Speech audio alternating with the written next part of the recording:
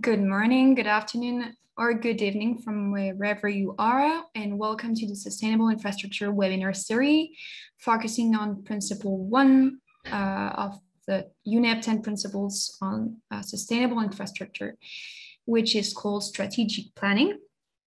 I am Anna Grou from the French research program ITECOP on Infrastructure, Landscape, and Ecosystem, and I'll present you the logistic of today's conference. We remind you that the session is being recorded and your attendance is consented to be recorded. You will have the opportunity to unmute yourself during the breakout session. We are offering a certificate of attendance for those who answered the post-survey session. And don't hesitate to use the chat function on Zoom for question or technical assistance because Claire and Sarah are here to help you. And a link to the session recording will be emailed to you and available on our website. This meeting will be interactive, and we are using a separate tool for polling today called Mentimeter, and I would like everybody to practice by answering our first two questions right now. So please go to the Mentimeter link in your chat box right now and answer these two questions about your profession and from where you come from. So it should be looking like this. And while you're doing this, I'd like to introduce our first speaker of the day, Dr. Elizabeth Losos. She's a senior fellow at Duke University's Nicholas Institute for Environmental Policy Solution, where she runs a program on sustainable infrastructure. Elizabeth, the floor is yours. Thank you, Anna, and good morning, afternoon, and evening to everyone. We are delighted to have you all back. Hopefully many of you joined us for our session last month, but if not, feel free to go to our website and find the recording. We will be meeting every month for the next year. And the objective of this series, just briefly, is to exchange knowledge on how to plan and build sustainable infrastructure. To participate in this interactive forum, we are using a model from Project ECHO, which you heard about last time, as a way of bringing practitioners and specialists together using case studies. And finally, connecting with others in this community to build a community of practice. And to do this, can I have the next slide? We will be doing this, as Anna said, using UNEP's good practices. And in the chat box, we are going to go ahead and put that link to the UNEP report that has these 10 practices. But each month, we're going to take a look at one of them, including, of course, today, we are going to look at strategic planning. Now, the format of today's session, 75-minute session, will be the same as we'll be using for the next 10 months. And that is, we are going to have a brief introduction of the principle, today's strategic planning. And we will then have a technical presentation by a subject matter expert, Ren Kohlhoff, and he's going to tell us about one very important tool used for strategic planning. And then we're going to have two case study examples, one from Pakistan and one from the Gambia. Throughout the event, we're going to be doing a series of polling, and after the case studies, we will be having a breakout session where we're really going to encourage all of you to bring your experiences, in this case, if you've been involved at all with strategic planning or just broadly in this area, to a discussion of these case studies. This is the first of 10. We are still trying out this method. If you have advice, please do fill out the survey at the end, or feel free to send us an email with advice on how we can do this better in the future. We are ultimately looking to build a knowledge hub all this information will be put on the website afterwards of the recording, but also case studies and write-ups. And we're really hoping to continue to build this. So this is a work in progress. Please join us again throughout and bring your colleagues and friends as well in the future. So with that, we are going to start with an introduction from Rowan Palmer from UNEP, who is going to tell us about the first principle, which is strategic planning. Rowan is the program management officer in UNEP's Resources and Market Branch in Geneva, and he leads UNEP's Strategic Infrastructure Partnership. So Rowan, over to you.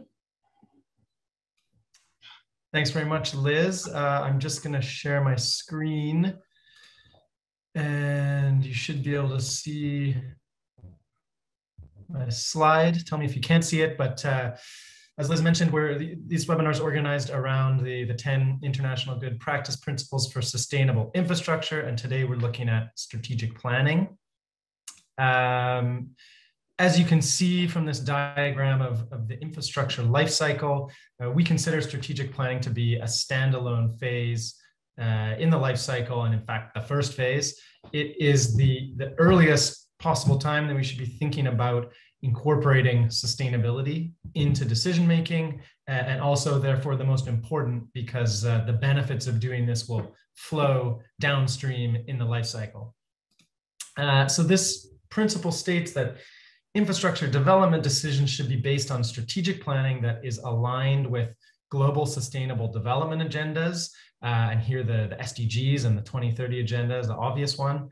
And be supported by enabling policies, regulations, and institutions that facilitate coordination across departments and both national and subnational levels of government and public administration.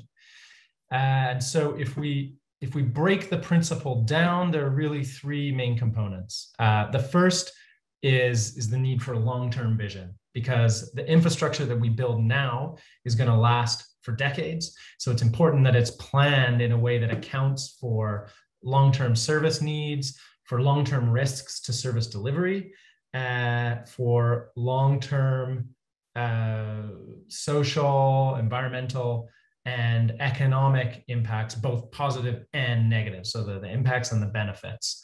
And it's also important that infrastructure planning can transcend short-term political cycles where the incentives are not always aligned with the long-term objectives.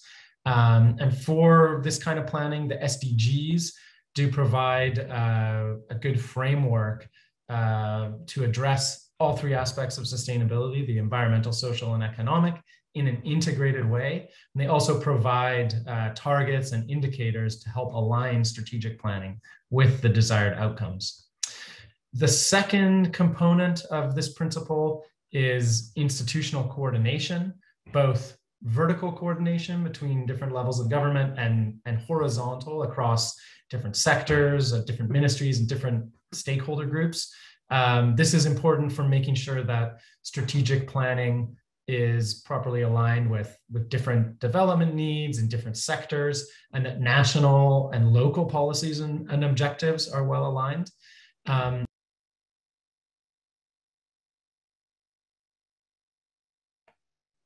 You're muted. Thanks.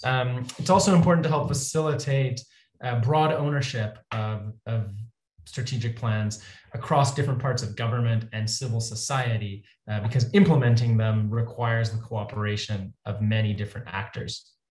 And then finally, the third part of the principle is about the enabling environment for strategic planning. So policies and regulations need to incentivize sustainability and be aligned with strategic objectives, and they need to be stable and predictable enough to create a good business and investment environment.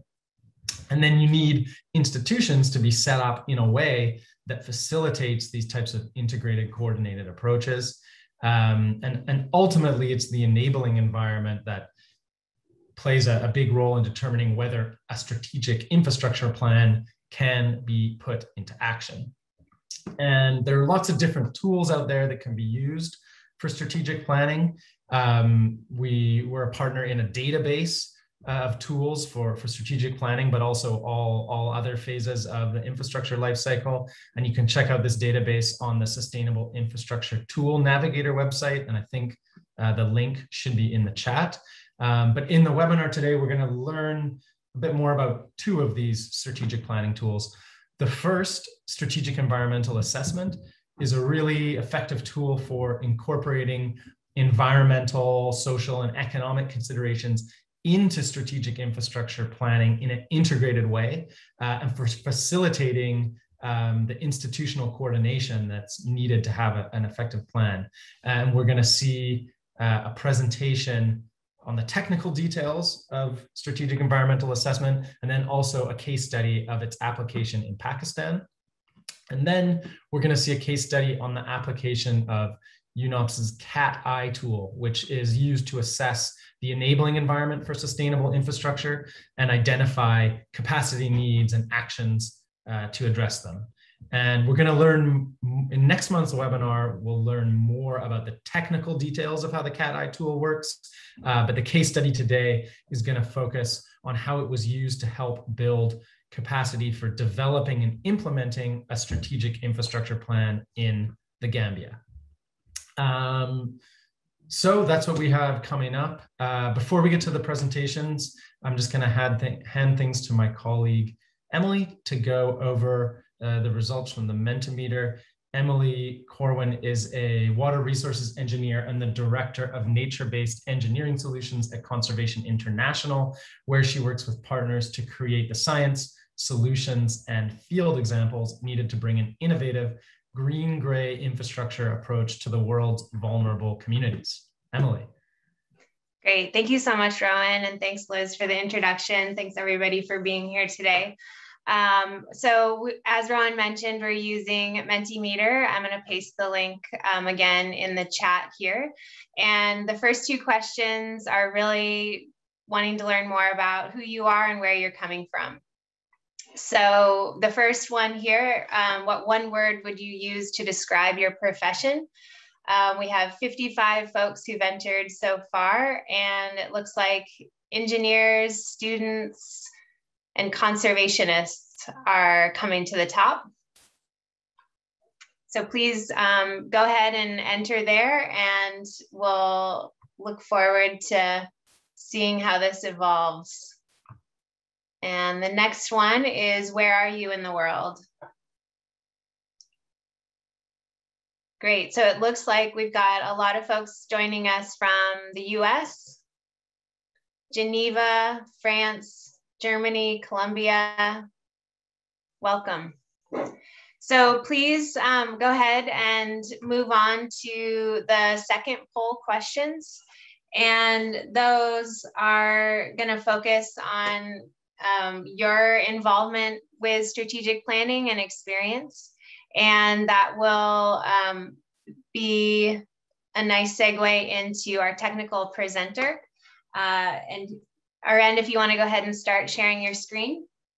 Arend Koolhof is a senior advisor and trainer on environmental impact assessments and strategic environmental assessment capacity development for the International Department of the Netherlands Commission for Environmental Assessment.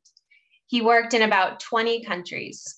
He's established the climate change section at the International Association for Impact Assessment, or IAIA, of which he's the chair. So thank you so much, Arend. It's an honor to have you here with us today.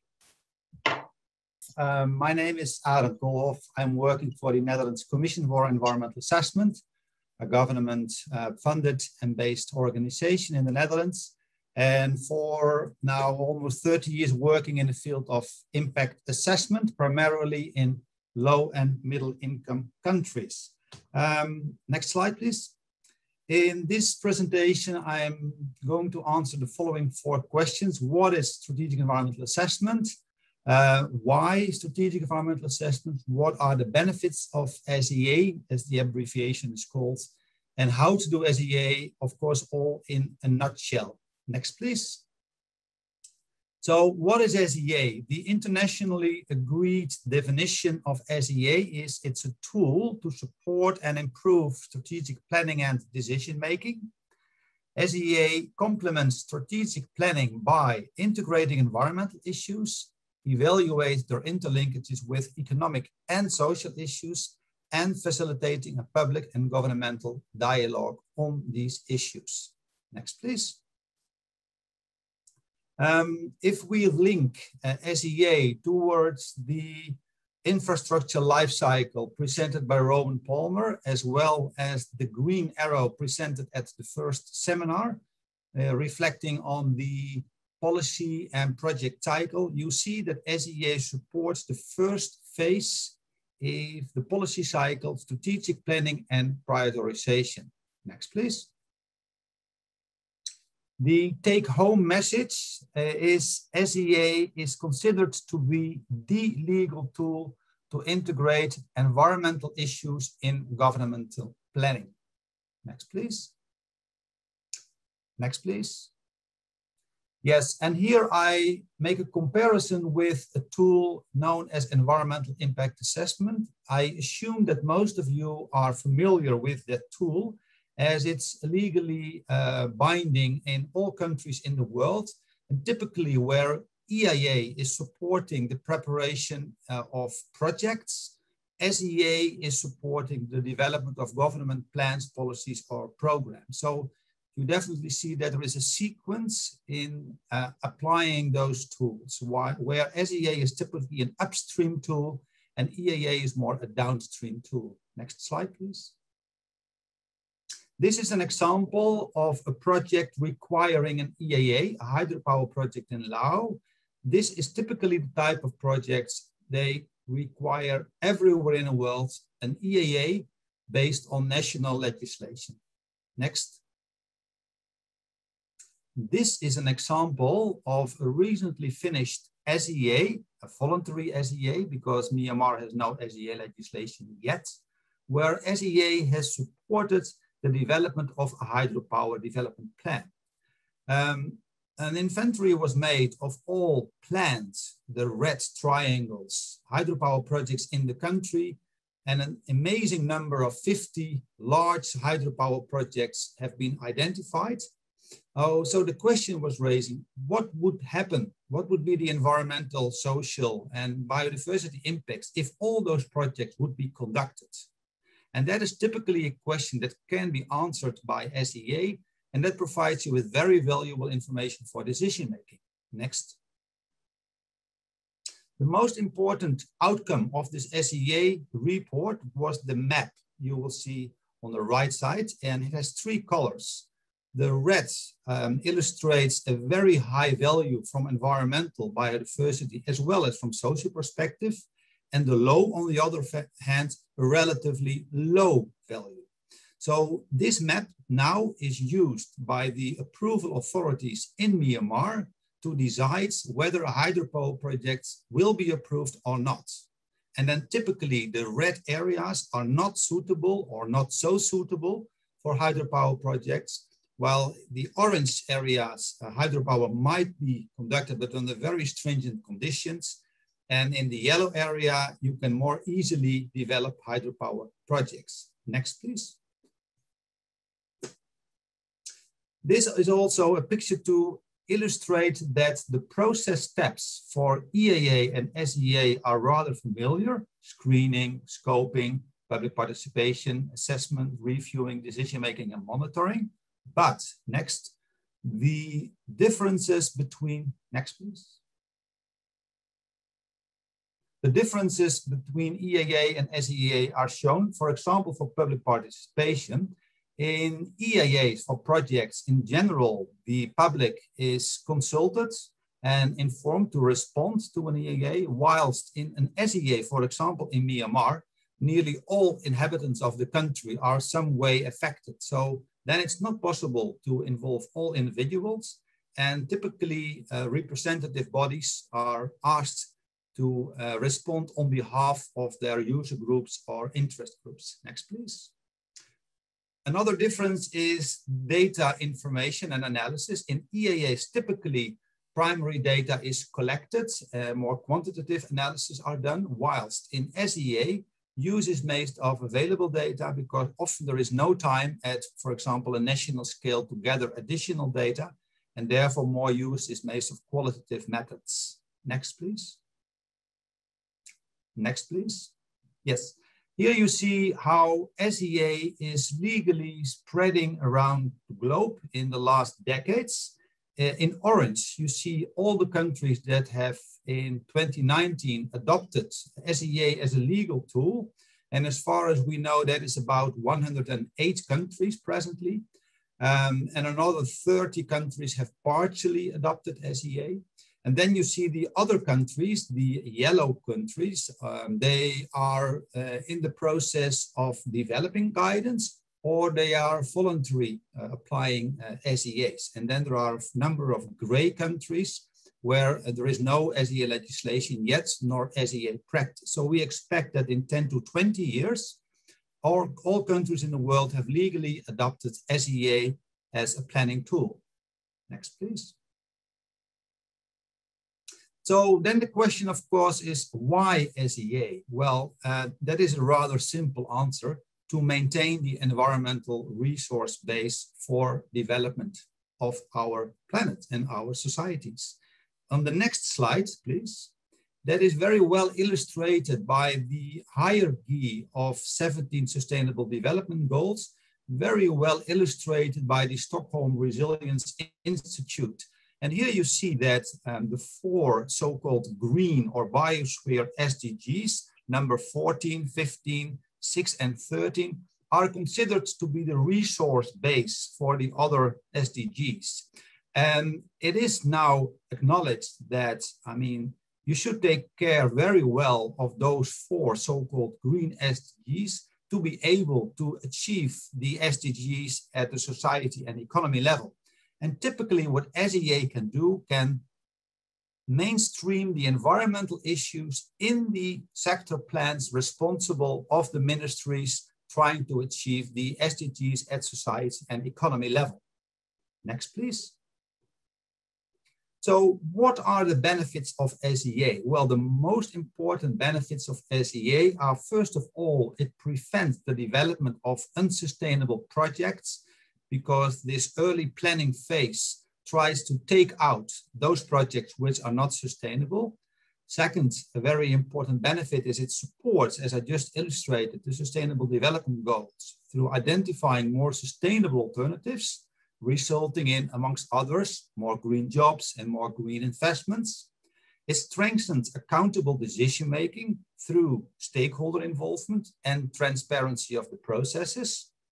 And based on that, it can build on commitment and trust, and as a result, it avoids conflicts. So there are definitely a lot of benefits. Next, please. And that is very well also stated by the CEO of Shell, one of the largest oil and gas companies in the world, who stated 2 years ago during an interview, by the way, it's a Dutch lady who is leading this large company: I support strategic environmental assessment because it helps us in working at the most acceptable locations.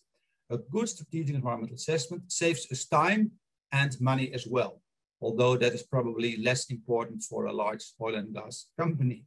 Next, please. Next, please. Yeah. How to do SEA? Well, effective SEA complements planning with 3 core, well, I would say components. First, a solid assessment of environmental and, if relevant, other issues. Secondly, a well-structured government debate on these issues. And thirdly, a mechanism to take the results of the assessment as well as the debate into account. And that is secured ideally through a legal procedure. And if a country has no SEA legislation yet, the legal procedure can specifically be designed for the execution of an SEA process. Next, please. Next, please. This picture shows you that we are very much aware that we are dealing with high-level decision-making when you are talking about SEA supporting policy making plan at national levels, at in countries. And that means that many different stakeholders try to get an interest and try to achieve their objectives. So that means that you are dealing with a policy arena, which I would consider as it's all about power. And if it's all about power, you need to be very clear about the rules of the game. So not only the formal rules of the game, but also you should get clarity about the informal rules of the game, because in practice, of course, you often see that the informal rules of the game have more influence on the ultimate results, the policy or plan, than the formal rules of the game. So this illustrates that, this is how policy making works in practice, although it can be structured as I just tried to explain. Next, please.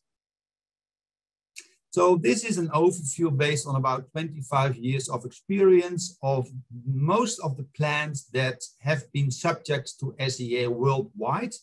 You see a distinction on the y-axis between national level, regional level, which is subnational level, and local level. And on the x-axis, sector, multi-sector, or all sectors involved. For example, left upper, you see that a national energy plan, which is the responsibility of the Minister of Energy, is in a growing number of countries subject to SEA. On the other hand, if we go to all sectors, right bottom, local plan, an urban development plan, typically all stakeholders and all sectors are involved in urban development plan.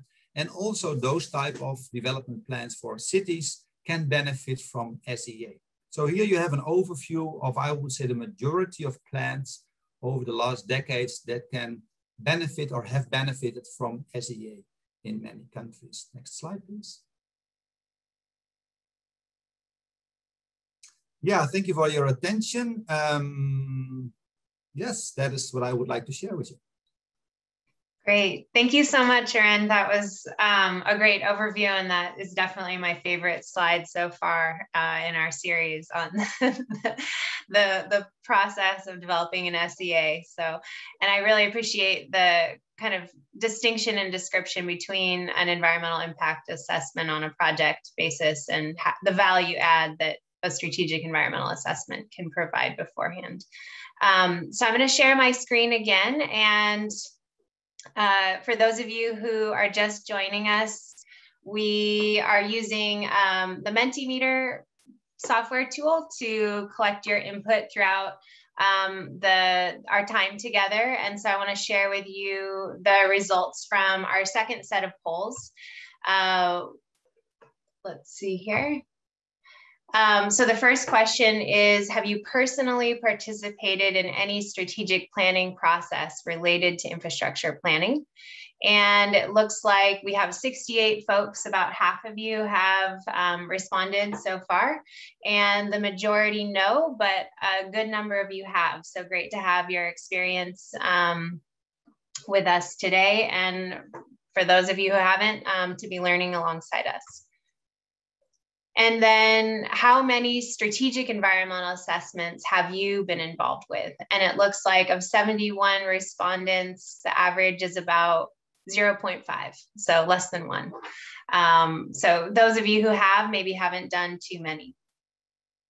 So if you can go ahead and move on to the next poll, which will kind of bring forward what are the benefits of strategic environmental assessments. Looks like some of you already have moved on, so that's great. And there are numerous, I think, is the take-home message from this one. So with that, I am going to introduce our first case study that is going to be shared with us from David Annandale. And David is an international environmental policy consultant who's focused on strategic environmental planning, environmental impact assessments, and environmental safeguard procedures. He has 30 years of experience in assignments for the ADB, World Bank, UNDP, UNEP, IUCN, and Danita. And for 13 years, he was a tenured academic at Murdoch University in Australia, ending as Dean of the School of Environmental Science. In Pakistan, he is the international consultant on 2 strategic environmental pilot projects managed by IUCN. One is an assessment of the impacts of the hydropower plan in Azad Jammu in Kashmir, and a strategic environmental assessment of the proposed Gilgit City Master Plan. So with that, David, I'm looking forward to hearing about your work, and I'll pass it to you. Thank you, Emily, for that introduction. I'm going to share my screen now as well. So let me just find the presentation I'm looking for, which is this one. So yes, Emily's given a nice introduction there. The case I'm going to talk to you about, it's very short. It won't take long. It was a very interesting case. It was now, I should say that it was now about 10 years ago, I think. No, 7 years ago that we did this work. And Aaron's organisation, the Netherlands National Commission for Environmental Assessment, were the technical advisors on this work. It was funded by the Embassy of the Netherlands, managed on the ground by IUCN Pakistan. They had a big involvement in managing the development of SEA in Pakistan at that time, writing regulations, doing case studies, doing capacity building. And this project I'm going to introduce you to was run by myself and a local Pakistan consulting company called Hagler Bailey Pakistan. So let me walk you through the case, if I can. Nope. Yes, there we go. Sorry. All right. Now, so just some background then. The situation in Pakistan at that stage was significant power outages, causing major political turmoil at that time. I mean, really significant power outages. If you were working in Pakistan at that time, around 2013, 2014, you would have your power going out every 20 minutes. You'd be sitting in a meeting and everything would go dark every 20 minutes or so, and then it would flick back on again. This was causing really significant political problems. This part of Pakistan I'm going to introduce you to in a minute in a map as a Jammu Kashmir is in the western Himalaya, mountainous, 9,000 megawatts of available electricity supply. The situation faced by energy planners was 60 odd hydropower projects in quite a small part of the northwest of Pakistan.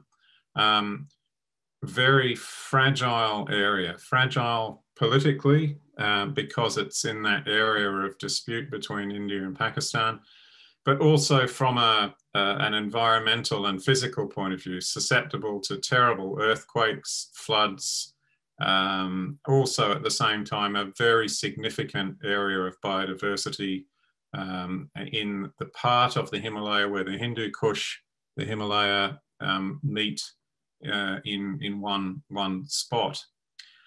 So that we had in that area, and I'll show you that in a minute, a number of hydro projects already in place, but literally around 60 projects in various stages of development at 4 different levels of proponent.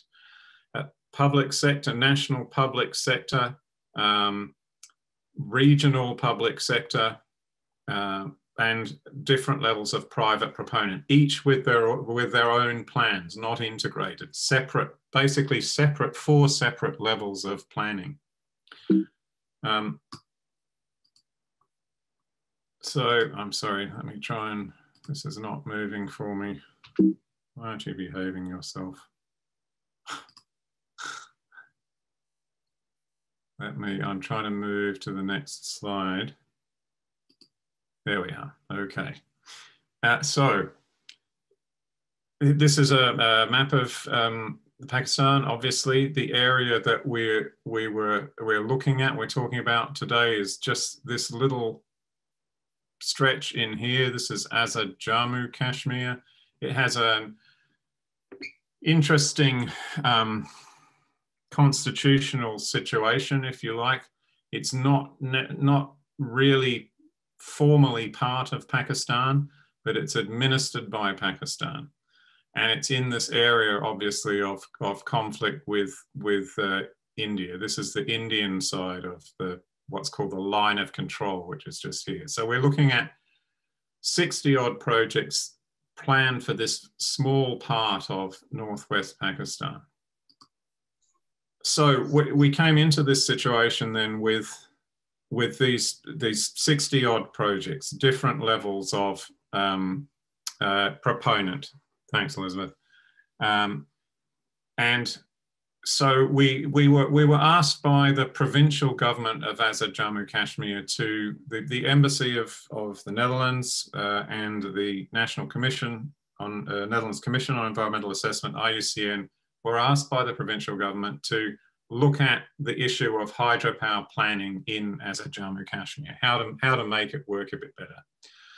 So this work took place over the course of a year. Elizabeth, if you can let's walk through a bit more. Right, keep going. I'll just put this all together. Keep going, keep going, keep going, and just stop there, thanks. So 3 phases of this work done with a lot of stakeholder input, initial early work on scoping the problem, looking at was there actually a hydropower plant in Azad Jammu Kashmir or not? The answer, no, there wasn't. There was not an overarching plan, but there were 4 separate plans from different levels of proponents. So how to look at that problem then was the next step. So then what we did was we built some scenarios looking at the implications of different levels of development in that province in the second phase from June to November, looking at what would happen with at different levels of development, looking at the environmental and social sensitivity of rivers and streams in that area. So we mapped all of the rivers, all of the streams, put the proposed hydro projects on top of those rivers and streams, that what we knew about the environmental and social sensitivity of those rivers and streams. Then we were able to come up with suggestions for how those projects might be optimized, and then how institutions might be reformed. So if we could go to the next slide, Elizabeth. So we have two maps here that I'll show you. This is the area that we're looking at. You can see the line of control, red dotted line here that delineates the Indian from the Pakistan side.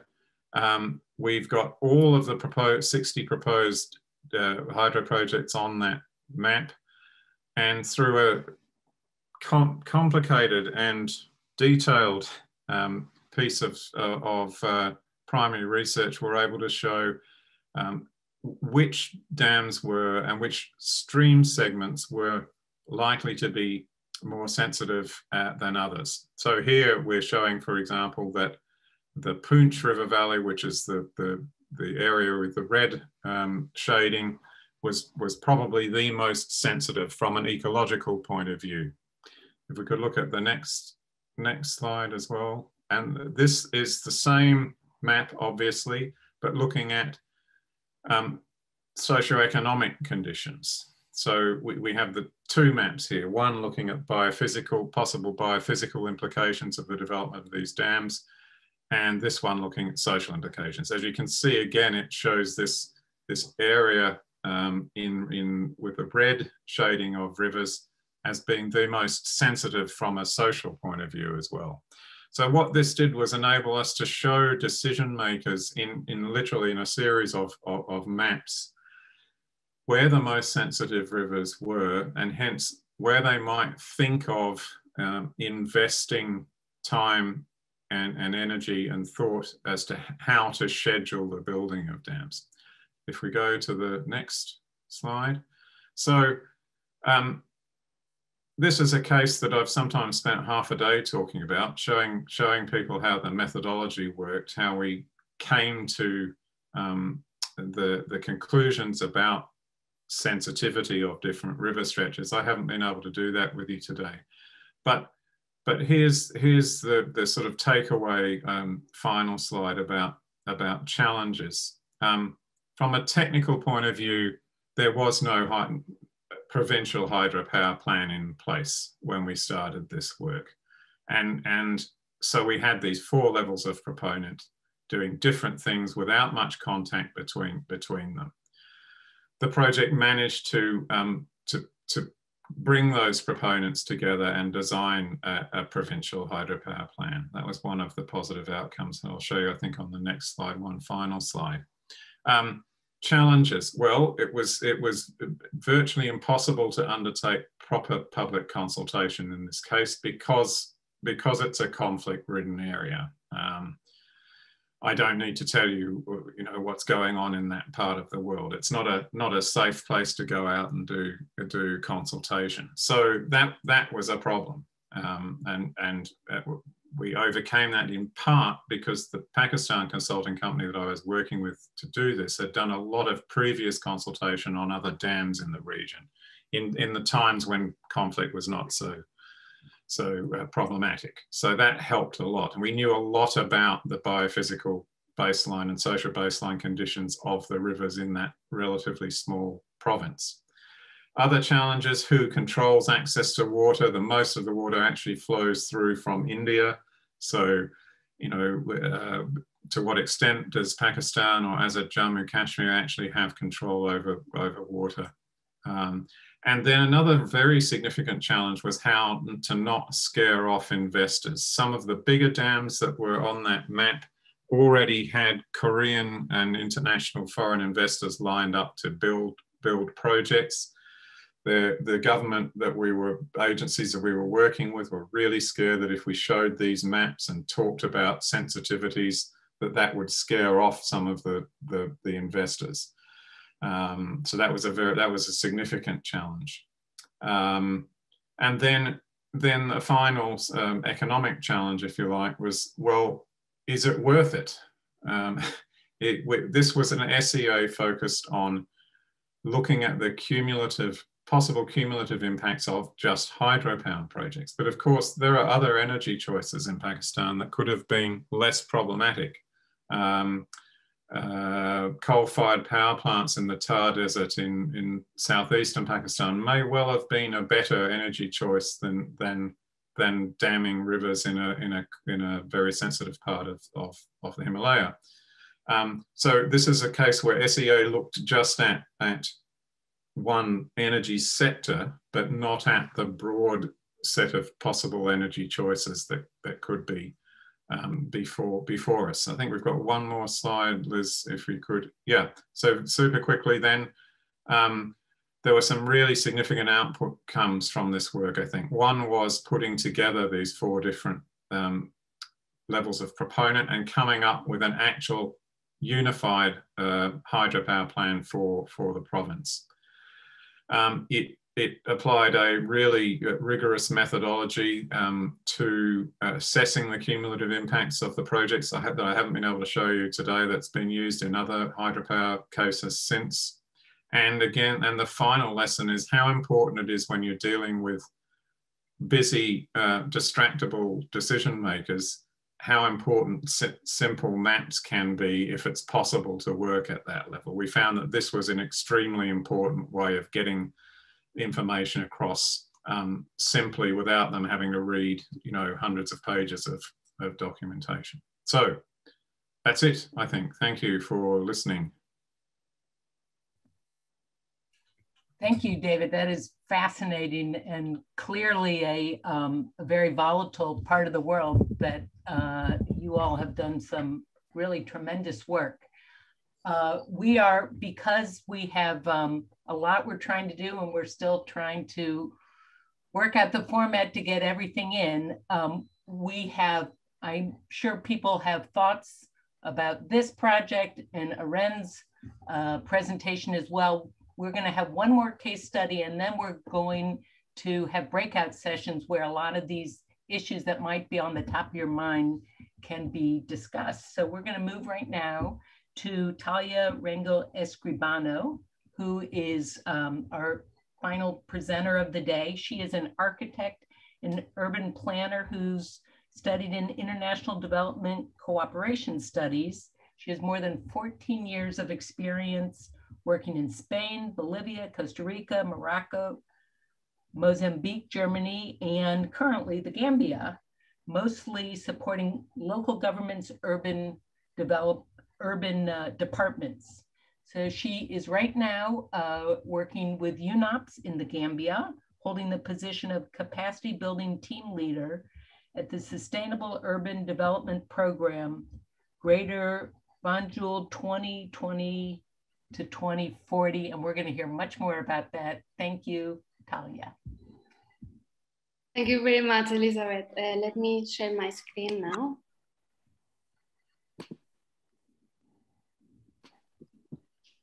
And while Talia is sharing her screen, as Liz mentioned, feel free to write any questions or respond to questions in the chat for David or Arend. Could you please confirm you can see my screen? Very well. Okay, thank you very much. So good morning, good afternoon, good evening, everyone. As Elizabeth was saying, I am based in the Gambia, which is a very small country in West Africa. And I am working for UNEP, the UN Office for Project Services, in this Sustainable Urban Development Program, Greater Banjul 2020-2040 project, which we call Greater Banjul 2040 because it's such a long name. It's a project funded by the African Development Bank, and the main beneficiary or the main partner of the project is the government of the Gambia. We are directly working with the Ministry of Lands and Regional Government at the national level, as well as the Port Authority. And we work with three local governments in the metropolitan area around Banjul, which is the capital of the country.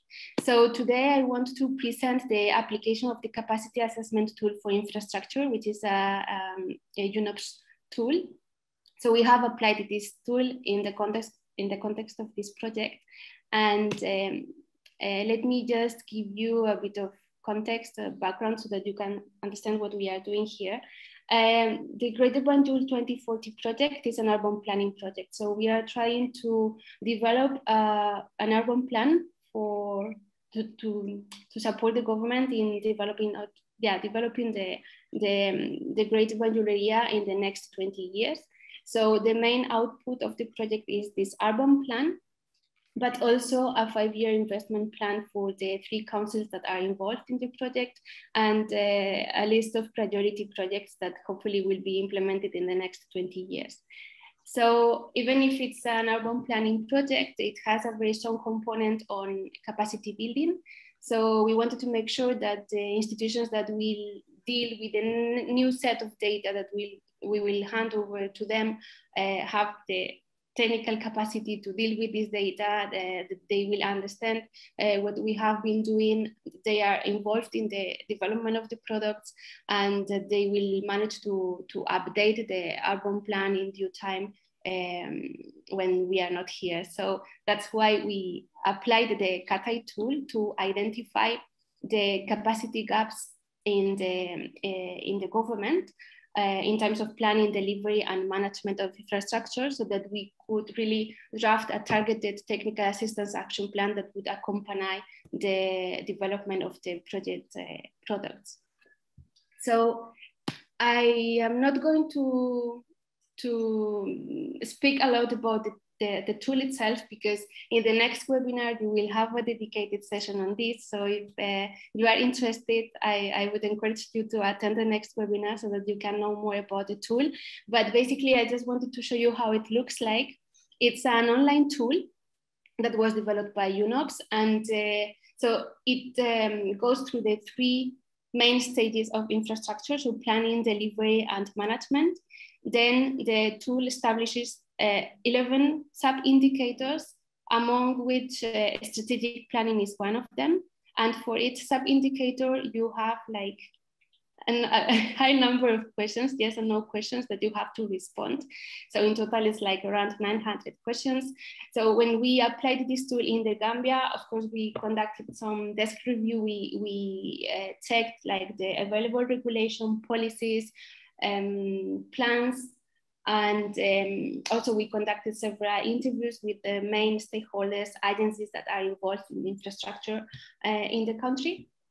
And what we wanted to obtain was like a list of challenges, or we wanted to know where we should focus our technical assistance to really understand what we were facing and where we should enhance our active support to make sure that the government can deal with as I said, the urban plan and the project products in the end. So the list of the findings that the CATAI tool gave us or allowed us to identify is much longer than this. I just wanted to show you like some of the issues that are related to strategic planning that we obtained from the tool. And so in terms of strategic planning, interestingly enough, in the country, as in the Gambia, even if it's a developing country and very small, it receives quite a lot of support of international donors and organizations.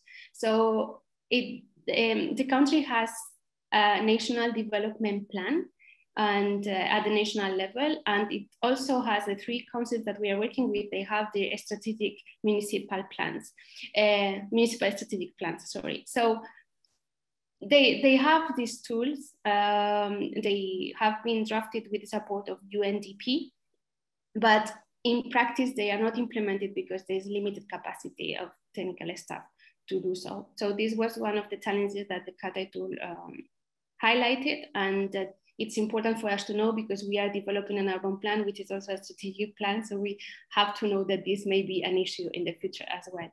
In terms of governance and political challenges, what we saw is that, well, it was mentioned several times during the assessment that the lack of a land policy at the national level that guides spatial planning is an issue. Also, the fact that the current land use for the Greater Banjul area has not been updated for the last 20 years, while it is compulsory to do so every 5 years. And I mean, we knew that because that's the reason why we are implementing this project. So to, among other things, update the current land use plan and to say what could be built and where and in which condition. And so that was also one of the challenges that was highlighted. And very important, the lack of coordination and data sharing between institutions. So both horizontally and multi-level. This is an issue that we have, I mean, we have experienced ourselves as well. And in terms of financial challenges, so as I said, even if these strategic plans exist, what the capacity assessment tool revealed is that there is not enough resources to implement those plans. So this was something that we should take into consideration as well. So once we had this long list, which is much longer, as I said, we shared these findings with the stakeholders, and we prioritized some of them.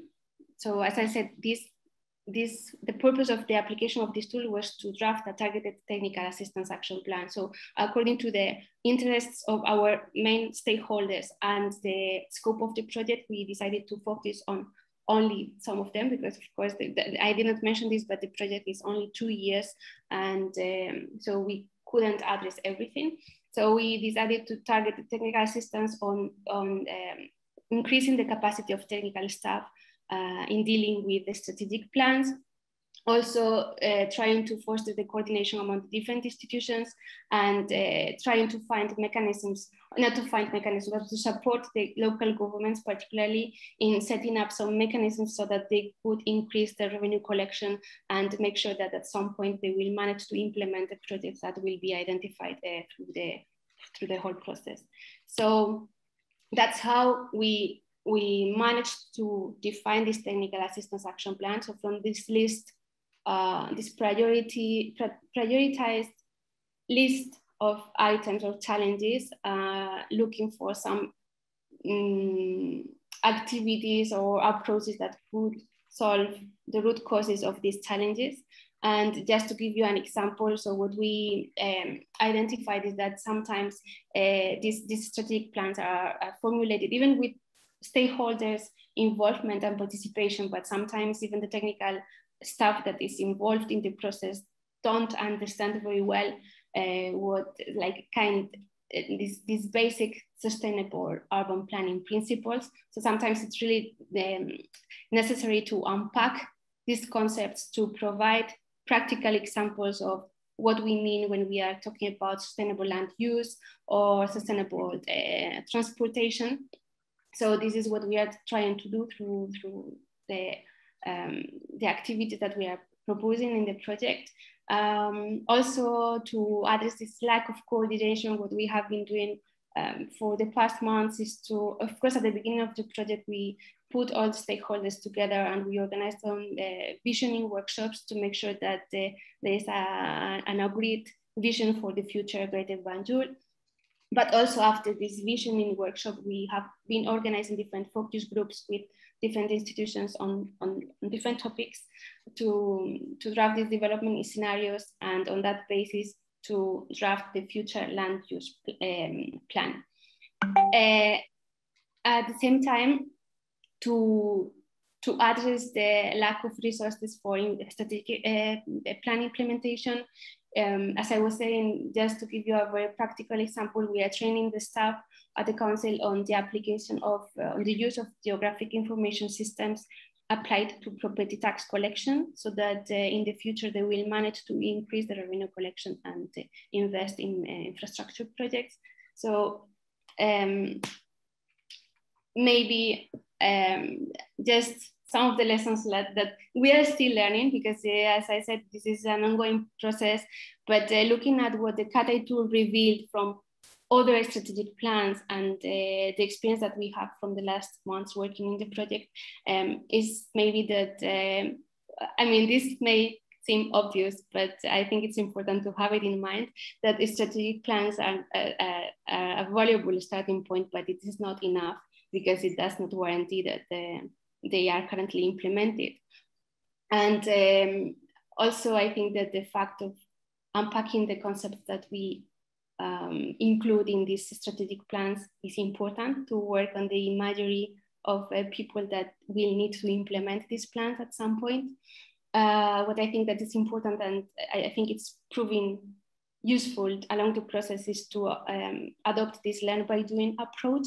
So to really bring the institutions and involve them as much as possible in taking decisions on how, I mean, just in the case of the land use plan, they are really hands-on, and they are proposing how they imagine the future urban plan will look like. So I think that involving them and explaining to them what we mean by all these topics that we are addressing increases the ownership and probably the sustainability of the plan. At least that's the hope we have. And also another takeaway I think it's important to mention is that it's important to involve not only the governments and the implementing agencies that need to be part of the process, but also citizens and civil society organizations. This is something we have been doing to make the government accountable at some point, to guarantee that the projects, the strategic plans are implemented. So one of the questions and the risk that we know that we may have because we have seen that this has happened with the National Development Plan and the strategic municipal plans, is how to guarantee that the stakeholders or the citizens and civil society organizations will remember that these plans need to be implemented once we are not here or once they are adopted. So yeah, stakeholders' involvement to enhance accountability, I think that is also important. And yeah, I think that's it from my side. I have the feeling that I have rushed a lot, but I was really concerned about the time. So thank you very much. I will be happy to respond to any questions you may have. Over, thank you. Thank you, Talia. That was great. We don't have time for questions, although if people want to put questions in the chat for Talia or contact her or David or Ren, we will make sure they get the questions. What we're going to do in this last phase is go into breakout groups, and one of the presenters or organizers will be hosting each. And what we'd like each of you all to do is try and discuss these two questions in light of both the two case studies we've just heard about, but also if you have your own personal experience working on a strategic planning process somewhere, we would very much like you to bring that to the front. We're interested, just to give you some examples of what you might be thinking about. What are the enabling conditions, like Rowan talked about at the top of this discussion, or capacities required for effective strategic planning? You see here 3 possibilities. Or the second is, once you have a strategic plan, how do you actually get it implemented, which is obviously critical in both of the 2 plans we've just heard about. So we're going to break into groups of roughly 15. We have just about 12 minutes. At the end of the 12 minutes, we're going to ask you to put your comments to these, your personal comments, any thoughts you have, back into the Mentimeter, because we're collecting your, everybody's input on these. We also have a survey, which we're going to post in the chat here now, a post-session survey that we very much would hope that everyone will fill out. And if you fill out the survey, you will receive a certificate of attendance for today's meeting, which will be emailed to you. So let's go ahead and break out now, and we will send you a message when you should start thinking about putting your answers into the Mentimeter in the post survey. Welcome back, everyone. That was short but sweet, and I already can feel that in the next ones we'll leave more time for the breakout room conversations, because I think they're so rich and a great way to learn from each other. So I'm sharing my screen, and one of the things we wanted to do was encourage you to put in your observations from the breakout room into the Mentimeter so we could capture some of the thoughts and be able to share that back with you all after this session. So just for time, I won't go into these. Maybe I'll read a couple. So enabling conditions around public participation, policy support, good communication. And I know in our group, we talked a lot about using a multi-stakeholder approach. And then maybe, I don't want to say most importantly, but moving these plans to action and how to do that. So thinking about enforcement, policy, coordination and data sharing, finances. I know one of the things that we talked about was the importance of having consistent leadership, be that in the government or possibly from the finance sector. So thank you all so much for contributing to the Mentimeter poll. And I think Liz is gonna have a final close and farewell for us. Oh, you're on mute. Thought I had unmuted myself. Thank you all so much. Please come back next month. Emily, do you just want to show next month's screen? You can already register for next month. We will put that in the chat.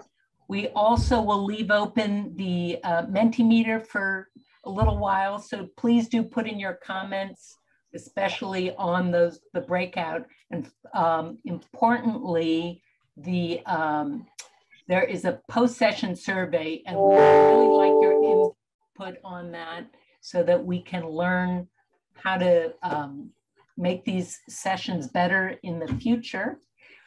Here we go. Here is the next webinar. And as Talia said, we are going to dig more deeply into some of the tools used, not just for strategic planning, but that next stage of prioritization of projects and programs, et cetera, trying to look at responsive, resilient, and flexible